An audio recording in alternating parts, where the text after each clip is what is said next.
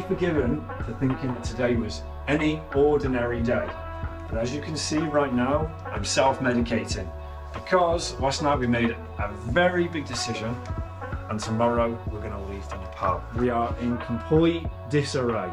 Our bags are a mess. Our original plan was to leave in a week's time, but we checked the flights last night and the prices have skyrocketed. 500 euros more than what we were when we first looked. We've made the decision to leave tomorrow, but it's put us in a tricky situation because we're not prepared, we're not ready, we're not mentally in the right state for it because we thought we had another week. We're nervous about leaving and leaving Xiomara's family. To highlight it, as you can see, this is not quite one bag travel, is it? I'm carrying Xiomara's bag. Of course, that was being dramatic. But as you can see, this bag is overpacked.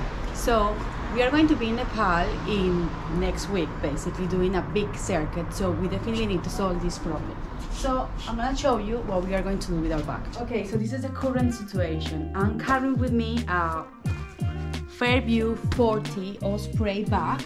Everything is already fairly well packed. Everything is packing cube, so everything is okay. The only problem is it's too full. I need to reduce a little bit the volume of this because I've been in the north with my family and Wayne, and I realized that it's too hard to close this zip out.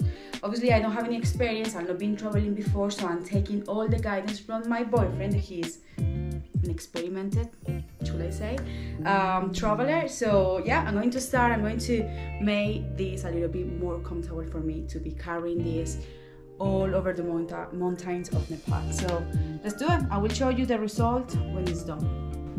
This is my situation. This right here is the Air Travel Pack 3. I absolutely love this bag. I'm a big procrastinator, so it took me a very long time to make the decision to pick this bag. But I have a motto in life, and it's you buy nice or you buy twice. And so this expensive bag can be yours for just $249.99. But love you. Don't work for the company, so they are not paying us. So calm down. You just can. Don't break magic. So this is my situation. Now this bag is a little bit different to Xiomara's in the sense that this is not just one main cavity. There's lots of little zips, knickknacks, all kinds of stuff. But inside, where the magic happens, we've got current situation, one packing cube, Peak Design, again, not sponsored. But as you can see inside right now, I am basically empty. Do not be fooled by this mirage because this is just the magic of television. All of my stuff is hiding here and here. And so we also have a problem. Xiomara has now removed all of the items from her bag. We do have this monster hiding here, but we're going to pretend that that doesn't exist. Everything is out, and as you can see, it's actually not that much, but when you put it all in a small compartment, it kind of gets to be a bit lumpy. So we've got to get rid of some things. I mean, for example, Xiomara thinks that she's going to be going on a job interview when she's in Nepal. But what do you think you're going to get rid of? To be honest, it's a very difficult question. Probably I'm going to try to get some space in your bag. So in my bag? Yes, maybe you can help me out a little bit. What we're trying to do on this trip is to be minimalists. We're quite minimalists in our lives anyway, but we would like to travel with one bag each or 1.5 bags, you know, maybe a little bag on the front. But trying to keep everything simple, keep everything to, yeah, a minimum. The main thing is we want to just have that one bag with us. I don't want to be on an aeroplane and be landing somewhere in India and wondering if my bag's made it safe. We're going to have the bag with us, and of course to do that, it means you've got to keep it small. It means, unfortunately, your clothes are going to have to go. I know, that's what we are doing right now. I don't know what to say about this. There is nothing really to say. I just need to think and just get rid of some things and just basically look like a photography every single day when we are traveling. Did that make any sense to you? I'm struggling.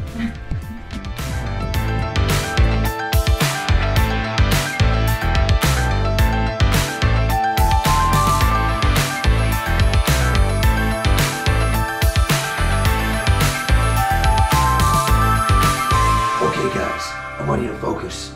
Lesson number 1, I'm gonna teach you how to pack your bag. You're gonna do this right. In the army, this is how we do it. Are you ready? Right. What do you wanna do? You wanna take this end of your t-shirt and you wanna fold it. Now, first things first, I want you to ignore the fact that this t-shirt is filthy. Xiomara is a dirty lady. Now, we're gonna fold it in half. Tuck that in, and we're gonna fold it again. Okay, now what you should have, a folded t-shirt, a little snake, okay, without a head.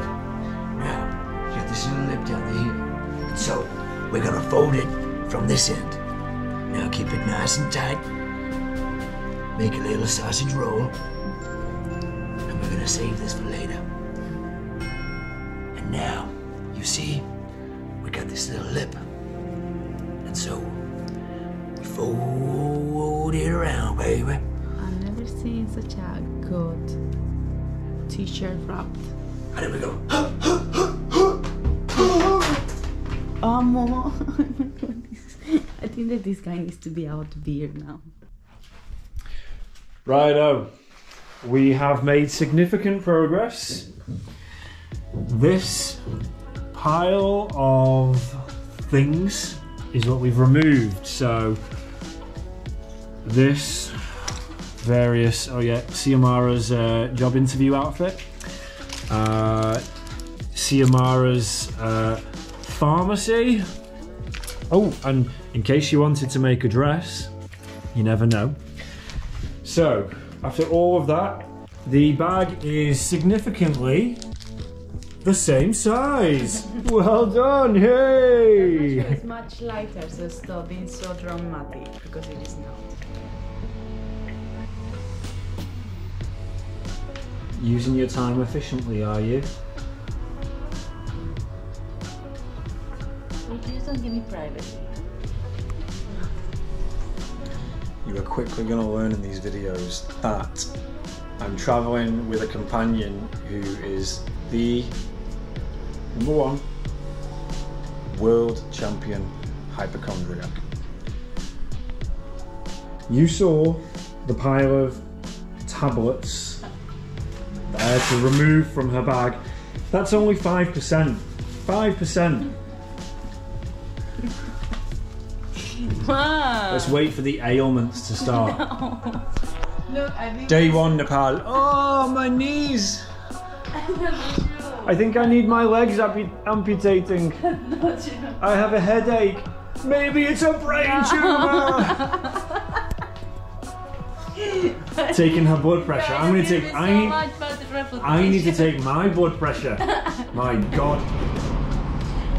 Right now, I'm feeling definitely a little apprehensive. I'm feeling very conscious of the fact that I've got too many things, but also really confused because I don't know what I can get rid of. When I carried the bag from the UK to Spain, thinking that I'd packed really light, I was like, oh God, it's heavy, heavy. And it was literally just going from England to the aeroplane, from the aeroplane to the apartment. Not much, no big hikes like we're going to do in Nepal. Granted, my bag is not designed for that. It's more of a city travel bag, not a hiking bag. But yeah, I'm really kind of like feeling the time right now. It's 5:30 p.m. Travel tomorrow morning. I don't have much time. Let me show you what I've got and you'll kind of get an idea. This is the majority of my stuff in terms of clothes at least. I've got 3 pairs of shorts here. So 2 different pairs of kind of swimming shorts, but can also obviously be worn in the day. And just another comfy pair of shorts that are made for like training or being out and about. I've got a pair of leggings, which I ordinarily wouldn't take, but I think just for Nepal to be a bit warmer during the night. I've got 2 pairs of trousers, 1 pair of North Face, which are just really comfy, elastic waist, zipper pockets. These are great.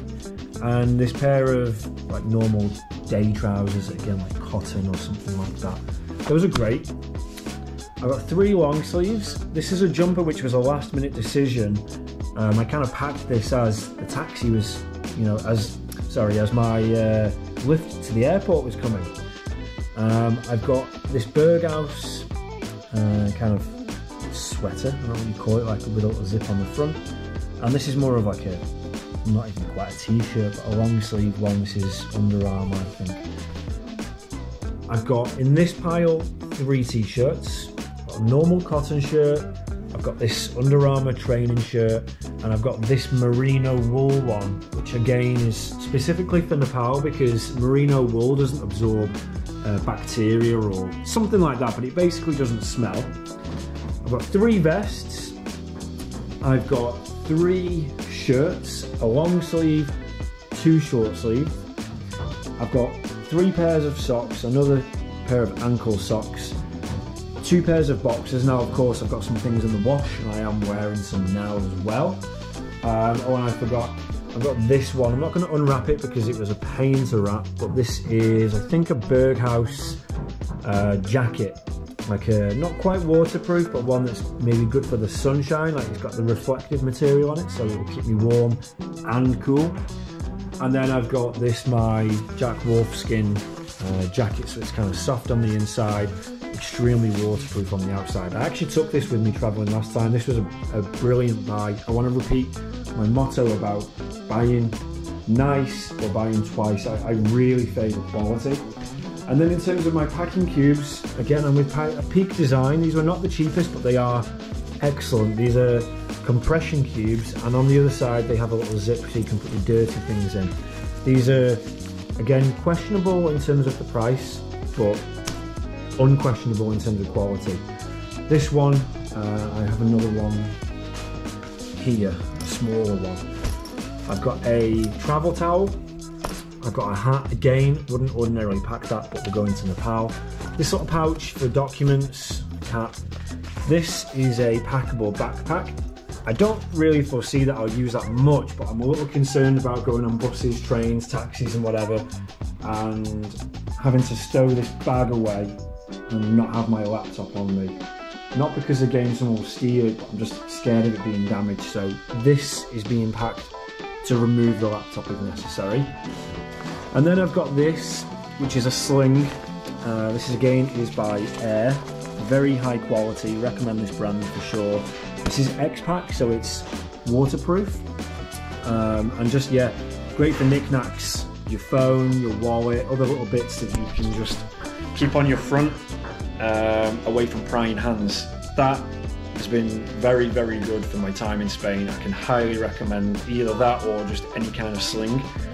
And then obviously all these little tidbits. So these are filters for the camera, and this is my photography camera. This is a Fujifilm X100V, the little leather sleeve for it, various batteries and whatnot.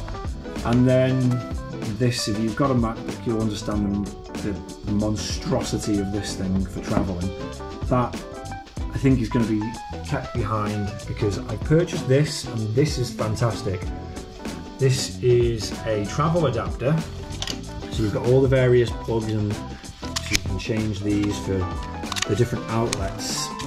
But this is a GAN charger, which basically means there's technology inside of it. There's certain materials and products used inside which allows this to be to charge a lot of things very efficiently. So you see, as well as it being an adapter, it's got all these different ports on it. This is brilliant, and it's brilliant primarily for me because this, as well as being a travel adapter, can replace that, because that's a nightmare. But you can see right now the kind of struggle I'm having. I don't have a lot. Like if you look, like I say, with the t-shirts, there's 3 here. I've got 1 outside drying, plus the one I'm wearing, and it's too much. It's too many things in the bag. It packs away fine, but it's heavy, and I don't want to do a 200-mile walk with these things. So where do I even begin? I don't know. I don't know. You help me. I don't know. Hey. Some bugger. And you got squashed. We are now in our way to get the last things that we need to buy, because Wayne needs some shaver. Stop doing that. Need some shaver, and then I also need some little things. Joder, you're making me feel blind. Come on, can you tap in my face? Survival mode. Trainers are bought. Some Nikes, some new socks, and I found a monster on the way. So shoes bought. I just picked up some Nike Pegasus ones that are made for trail running, just because they've got better grip on the bottom. The shoes I've got now, like, they're brilliant, they're super comfortable, but the grip on the bottom is worn away. And so being in the mountains, like, I'd rather just have some good shoes. So I've bought those, some new socks, plenty of other things that we need still, but we're both just so tired now that we want to go home, have some food, spend some of the last few hours with Xiomara's family, and then up early for the flight tomorrow, 6 AM. So yeah, we're kind of both feeling a little bit like, I don't think we know what planet we're on at the minute. Both feeling a little bit confused. You know, this has been coming for so long, but something's been coming for so long, but it's like kind of struck really quick. Especially yesterday, having to book that flight last minute. So now, yeah, we're kind of still processing everything. What are you doing? So yeah, we're gonna go back now, got some food, we'll show you that, and then we'll end the video ready for tomorrow. No, I don't have energy to actually say absolutely anything right now. I want to go home, eat something with my family, and then get ready for tomorrow morning. So that's my only plan. I had enough, absolutely enough. So see you tomorrow. We have here the super chef making us a delicious dinner today. Fer, ¿qué nos vas a cocinar esta noche? Pues vamos a hacer un entrecot de ternera con verduras salteadas a la plancha con pimienta. Salpimentada, como Dios manda. Y aquí que se vaya haciendo lento. Lento, lento, lento. Haven't seen better chef as this man in front of the camera. Okay, the result. We're fully packed. Almost, minus a couple of bits. But we're all done, ready to leave the house at 6 AM. And we're preparing strong. With some wine. We're having our last dinner with my family, and then basically this is what we always have for it. And then we're happy, this is our farewell. This is your last taste of luxury for the next however long, because you're not going to get any red wine in Nepal or India or anywhere else. And so it sounds very exciting anyway. Enjoy. Right, I will try to. We'll catch you tomorrow for the next one. We're going to get up early, we're going to take the flight. We're not sat together on the plane because, well, we booked the tickets last minute. So we'll see you in the next video. Thanks for watching. Adios. Adios.